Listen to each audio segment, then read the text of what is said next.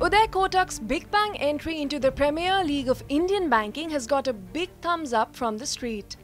In what is touted as the largest deal in the banking space in recent times, the merger of Kotak Bank with ING Vysya will create a mammoth entity with a combined profit of over 3,100 crores and a strong pan-India branch network.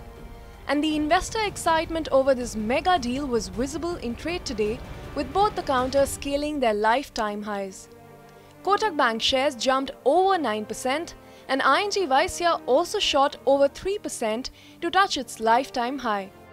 It's a must hold in every person's portfolio who has exposure to financial services, because there is a long way to go, and a lot of value would be unlocked in this business as it moves ahead.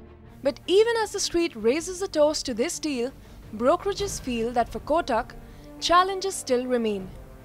Goldman Sachs, for one, says the merger may face integration issues and the return on equity may be lower for the combined entity.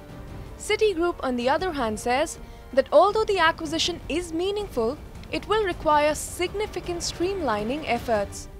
Synergies are very clearly evident, specifically for Kotak. But again, I think valuations are rich. There is a little bit of an upside left on ING, probably, considering the kind of valuations that it derives, the kind of ROEs that it derives, and the kind of asset book that it has. From building his broking business into an NBFC and then transforming it into a successful bank, Uday Kotak has come a long way.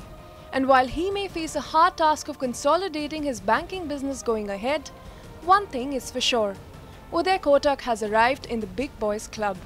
Ritu Singh, ET Now, Mumbai. Find us on Facebook at facebook.com/ETNow and don't forget to click the like button. You can also follow us on Twitter at ETNowLive. To stay updated with all our programming, hit the subscribe button on our YouTube channel by logging on to youtube.com/user/ETNow.